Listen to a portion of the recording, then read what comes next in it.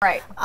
Okay, next story here. Terry Crews, sexual harassment. We know a couple of weeks ago, Terry Crews, we know him as the actor, came out and said, oh, when the whole hashtag #MeToo sexual harassment stories started coming out, and these accusations against Hollywood, powerful people, powerful men in Hollywood coming and accusing women, Terry Crews stepped up to the plate and said, wait, I'm a man, this has happened to me too. And he said, he recounted a situation he was with his wife at a party, schmoozing with Hollywood, and a guy came up to him. An agent, a Hollywood agent. Oh, let's go ahead and listen to him. He was on Good Morning America this morning. He describes. The first time I ever actually had an interaction with him was at this event. And I'm looking at him, and he's basically staring at me, and he's sticking his tongue out, and it's just overtly sexual kind of tongue moves. And I'm sitting there like, it's a party, it's packed, the whole thing, and I'm looking like, is this a joke? I mean, I don't understand. It was actually so bizarre. And he keeps coming over to me. He comes over to me. I stick my hand out, and he literally takes his hand and puts it and squeezes my genital. And I'm jump back like, hey, hey. And he's like, and he's still licking his tongue out and all this stuff. And I go, dude, what are you doing? Let's go around the table. Walt, we'll start with you. Your reaction when you hear him describe this? When was this? Did he give a date on this? 2016. Okay, Last that's year. not. Yeah, I don't know what kind of a party it was or who he was with and all that kind of stuff. It just says at a party last year. High-level Hollywood executive. Yeah, groped him. It's not cool. It's hard to say. I mean, I think all of us probably have had to deal with something at one point. And when I was starting in television in the '80s, there was a lot of stuff going on all over the place. And it didn't really faze me, but if it happened now, there would be, in the social media age, and back then there were no human resources departments. There was no sexual harassment training. It was whatever it was back then. And I was involved with some crazy stuff back then. Going back to college and now it's first years in the industry. And as crazy as it got, I never thought, wow, I need to tell somebody. But last year this happened. That's what I'm saying. I'm saying it's a different time now. That story sounds a little weird, like it was one weird person, because people don't generally do that. He was at a party with the wrong person, it sounds like.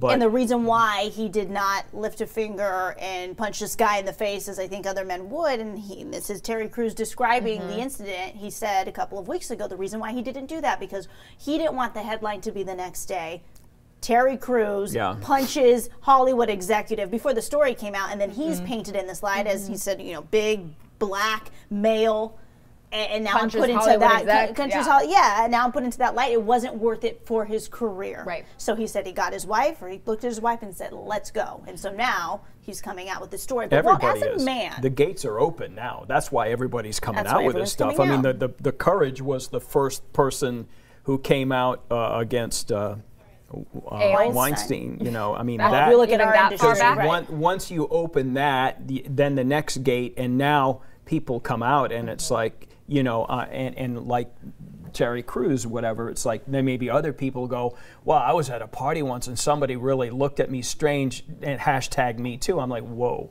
Do you think there's a line like that? It's each person's space. You may say something to me that I'll laugh at. You may say something to Mason, and he could be offended. That's offensive, right? Or slap him on the butt. He might laugh. I might go, "Hey, Megan, hey." It's all individual. There are certain things that are bad, no matter who you are. Yeah. But the Terry Crews story.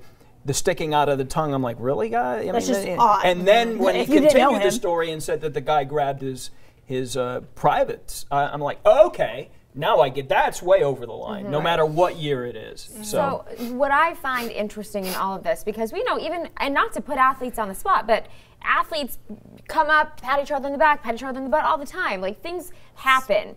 But what I am noticing now is that what used to be okay back in the 70s and 80s before the HR departments and before people started to feel like, oh, maybe I was uncomfortable and I just didn't know I could say anything, times have changed. He experienced this last year, and maybe at the time he thought it was really weird and then brushed it off, and then realized it kept stewing and it kept brewing, and then yes, it was uncomfortable. Why do I have to keep that to myself? We are in a new time now where people will come forward and speak up. Not everyone, but speak up about these actions. It's safe to come out now. It's safe to come out. It's very We've safe created to a come safe out zone. now.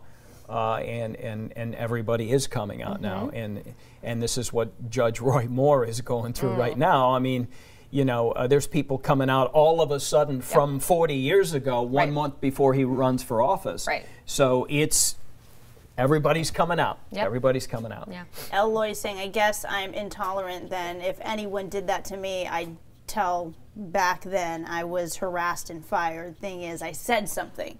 So Eloy is saying the fact that Terry Crews waited an entire year, why didn't he just do something in that moment? And again, we described why he didn't, but it's his prerogative to do what he feels is necessary, and it's also up to him when to come out. And so that's where, like, you and I have gone back and forth and disagreeing, because I don't think that there's ever a right or a wrong time to come out. Whether it's been 40, 50, 60 years, that's your story to tell when you want to tell it, and how it's handled is going to be up to court. You don't think it's easier now, though? I mean, if you're the first person that comes out. Yeah. But that doesn't make you wrong. No, it doesn't. But it takes a lot of courage, because if you're the first person that comes out, everybody's going to go, you're a liar. They'll dig up stuff on you. You just want publicity. But like with Judge Roy Moore, there's 5 people out there now. So it seems believable. Yeah. But to be the first, it's you're hard. sticking your neck out, because people will try to discredit you.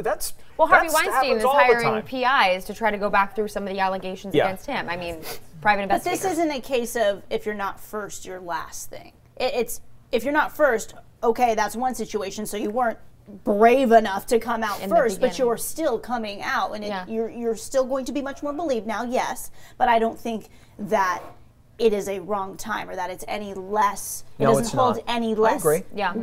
Right. It's just hard to be the first and only, because you're going to get dumped on, even if it did happen. Yeah. But if you're coming out now like Terry Crews, or you're coming out now as the 5th accuser of Judge Moore, people will go, yeah, I'm sure it happened. And they're not going to try to run you down, because there's strength in numbers. There's strength in numbers and strength in time. And this whole Me Too thing has really opened up the gates. And there's been very few situations that I think I've seen that were wrong with the Me Toos. You look at Louis C.K. That thing just came out. He's like, yeah, I did it. It was almost refreshing to have somebody go, everything those ladies are accusing me of in 2000, it's true. I did it. It's like, okay.